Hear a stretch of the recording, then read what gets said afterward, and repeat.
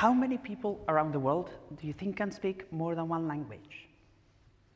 Do you consider yourselves to be bilingual or multilingual? Do you think that being bilingual is an oddity worldwide? If not, what do you think makes bilingualism a natural phenomenon?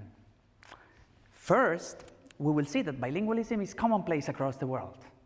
Second, that bilingualism is a form of language contact, which happens whenever two languages coexist in the same space for a given period of time, and surfaces in various forms. And third, that children are naturally equipped for language acquisition. And crucially, that our very brains can benefit from being bilingual or multilingual. If you want a simple definition of bilingualism, because you may have wondered what it is to be a bilingual, here's a simple one. A bilingual is an individual who can speak two languages, who can function in two languages. A multilingual, therefore, is a person who can speak multiple languages. There are many definitions out there, depending upon a number of factors. So, for instance, whilst in America, the standards to determine if somebody is a bilingual are pretty low, in such a way that anyone who can speak two languages fluently is deemed to be a bilingual. In Europe, the standards to determine whether somebody reaches the status of being bilingual are far higher. And in fact, it is only when the individual has acquired the two languages simultaneously from birth or in childhood that this person will be considered to be a bilingual. Leeway actually provides over 30 sorts of bilinguals, ranging from native or early bilinguals, those who acquired the two languages concurrently from childhood, to late bilinguals or adult bilinguals, those who acquired or learned their second, third, fourth language after puberty during adulthood, okay? We usually call this in the field of linguistics foreign or second language acquisition. Now, an important fact that we cannot ignore in our quest to determine whether bilingualism is a natural phenomenon is the fact that bilingualism happens all over the world and is actually unavoidable. Bilingualism is the norm worldwide rather than the exception. 1 in every 3 people can be considered to be bilingual. An estimate that is actually on the conservative side, because in fact, 2 out of 3 people, notice this is a staggering 66.6% of the world's population, can be deemed to be bilingual if we take into account foreign language speakers or second language speakers. In a very broad sense, we all can be considered to be bilingual. Let me illustrate this with an example. Think about it. When you speak your language, usually you are able to handle different registers, different varieties, even within the same language. Okay? Let me illustrate this with English with concrete examples. Consider the following 2 English sentences, okay? On the one hand, you can't drink booze here. Okay? Now contrast it, compare it to this other one. Consumption of alcoholic beverages is prohibited on these premises. These 2 sentences mean basically the same in English, right? Yet they employ completely, totally different words. The difference between these 2 sentences is a meaning difference, and it resides in the fact that whereas the first one is characteristic of spoken, colloquial, informal English, the second one is proper, if you want, or formal English, and therefore is more likely to be found on written notices. But the 2 sentences basically mean the same, and however, they employ completely different terms, different words. So in a way, these examples go to show that even within the same language, we can handle different varieties. So to a certain extent, we all can be considered to be bilingual. Interestingly, the difference between language, dialect, variety, and so on and so forth is not really a linguistic difference, but a socio-political one. And there is a famous quotation that you may have heard of in your lives, which summarizes this debate pretty accurately. A language is a dialect with an army and a navy. I will now discuss the second argument, which is the fact that bilingualism happens across the world, as we know, but crucially, language contact is inevitable in bilingual situations. And language contact refers to the influence that one language exerts on the other or on the others due to coexisting in the same space, in the same territory for extended, prolonged periods of time. Of course, not just one weekend in London, okay? One typical example of this language contact, this influence between languages, is the phenomenon of borrowings or loan words. Here, we are dealing with basically words that one language adopts from another language, okay, and which start being part of the system of that adopting language. English has borrowed numerous words from a number of languages, notably French, okay, and obviously Spanish, which is my mother tongue.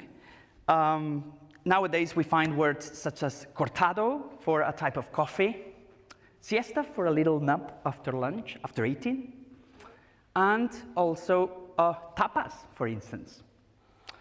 Spanish has also borrowed numerous words, and English is no exception.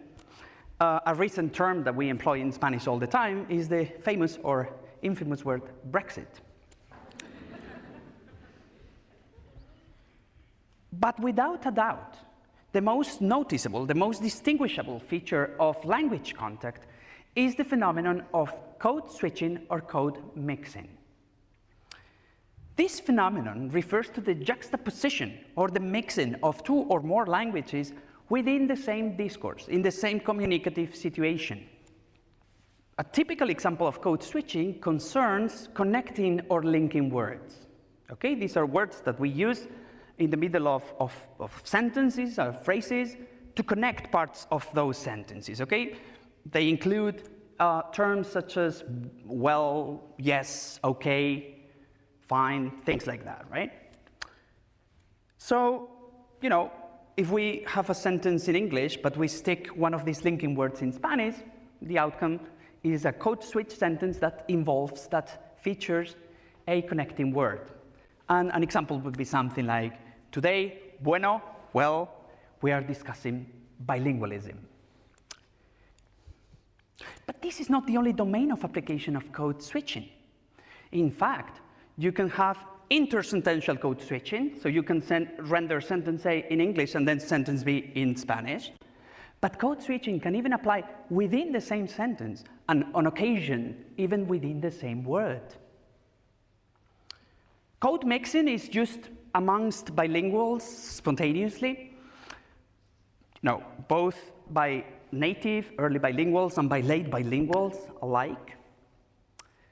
And, unfortunately, code switching has been looked down upon in many societies, but contrary to popular belief, which actually sees code switching as a degeneration of language or a sign of lack of ability in the languages involved, code mixing, in fact, requires a high degree of proficiency, or level of mastery, if you want, in the languages implicated.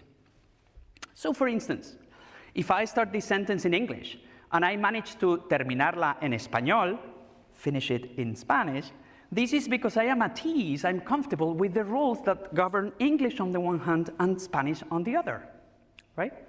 So, you need to know the languages that you're using in order to be able to mix. Importantly as well, far from being a random mixture of the languages involved, code switching actually tells us that not everything is valid. Let me illustrate this with an example. Remember, the point is that not every code switch is going to be legitimate, it's not going to be grammatical for a bilingual. Take the Spanish verb comprar, okay, to buy. And let's turn it into a command, an imperative, we call it in linguistics, okay? Compra would be the form, okay? You buy something. Much like in English, Spanish allows the addition of a pronoun at the end of this verb, okay? As in buy it. Cómpralo, cómprala. We would use lo, la, depending on the gender of the object. But let's manipulate this sentence and turn the Spanish pronoun into its English counterpart or homologue, okay? It. The outcome of this operation would be something like compra it. I'm not sure how many of you are bilingual, English-Spanish bilinguals in the room, but I'm sure you will concur that this is a very strange sentence, probably ungrammatical. And it's even unintelligible. If you hear it out of the blue, compra it, people will be a bit shocked. Well, what this example shows is that not everything goes in code switching, and that there are sophisticated, complex rules that underlie the use of this mechanism.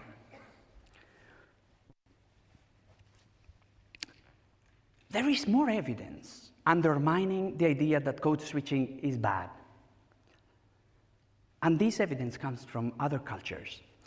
There are actually cultures across the world where code switching is considered to be a sign of prestige. In Papua New Guinea, for instance, switching between Buang, Tok Pisin, and Yabin is considered prestigious. And you will find it in, public speeches, political sermons, for instance, and so on and so forth. So whether code switching is good or bad is not really a linguistic decision. There is nothing inherently good or bad, positive or negative about code mixing. It is just an inevitability of being bilingual. But perhaps the strongest argument in favor of bilingualism as a natural phenomenon comes from the fact that children are naturally equipped to acquire language, and that in fact our brains can benefit from being bilingual, from having more than one language in them. Children are naturally endowed for language acquisition. It's a miraculous phenomenon. They acquire language quickly, successfully, uniformly. They do it, involuntarily, as I will show you in a second, and they do it, crucially, without any formal instruction on the part of their parents or caregivers. And this question of how come children are so talented for language, how they can acquire language so naturally, has been driving much research in linguistics for a long time now. One prestigious explanation for this talent, for this ability that children possess, actually concerns the brain, its plasticity. So it turns out that when we are born, our brain is extremely plastic or resilient. And researchers have actually correlated this ability of the brain with language acquisition. Crucially, this plasticity, if you want, diminishes with time in such a way that after puberty, our brains are no longer as resilient.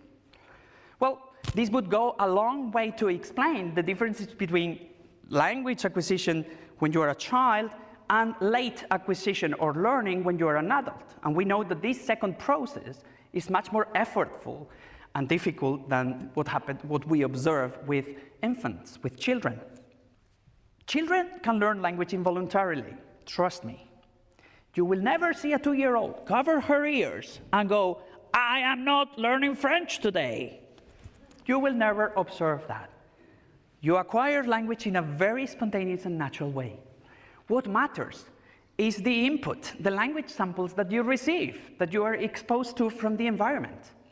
So provided that the child has sufficient exposure to high quality, good quality input, language samples, the child will be bound to acquire that language. There is in principle no limit as to the number of languages that the child may acquire. And bilingualism is not really different. In fact, you can become a bilingual without formal instruction, without schooling. This is not to deny the importance of schooling. Schooling is crucial for the acquisition of many skills, such as literacy, etc. But you can become bilingual in a very naturalistic environment. You may recall the very beginning of the music video of the version of You Are Always on My Mind. There's no way I'm singing today, okay? This is Elvis's song by the Pet Shop Boys. And at the beginning of the video, there's the old man who gets in the car and utters the following sentences. I'm a bilingual illiterate. I can't read in 2 languages. Children typically manifest all the features that we attribute to bilingualism, to language contact.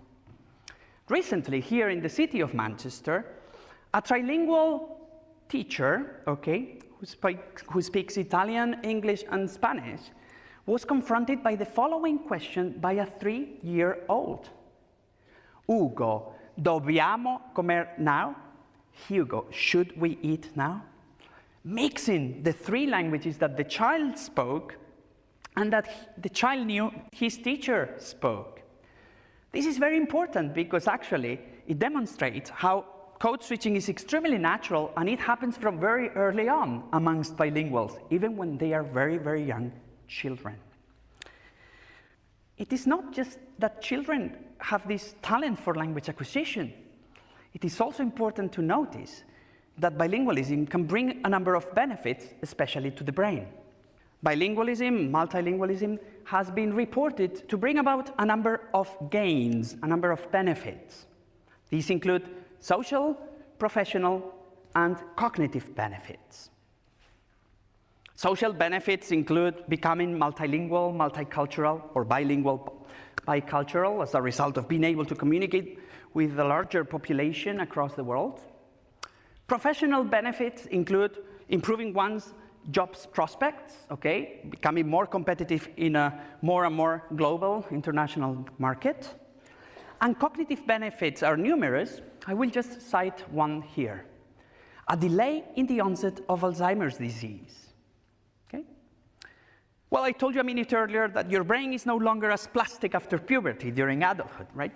But this does not preclude you from trying to learn a new language. In fact, your brain can benefit from trying to learn a language during adulthood, okay? And interestingly, you know, it's never too late to cease to be monolingual. If you compare it to, for instance, vitamin D, you go out in the sun, you're exposed to some vitamin D, well, to the sun, and you get some vitamin D as a result. Well, it turns out that if you try to learn a second language when you are an adult, your brain can also get healthier, if you want, better as a result. Well, this again confirms the natural status of bilingualism, because after all, if being bilingual makes your brain better, that clearly points to its natural status. So all in all, bilingualism is a very natural and unstoppable phenomenon. As Li Wei put it in 2007, more and more people will become bilinguals across the world, and bilingualism will stay as long as humankind walks the earth. But don't forget, monolingualism can be cured. Thank you very much.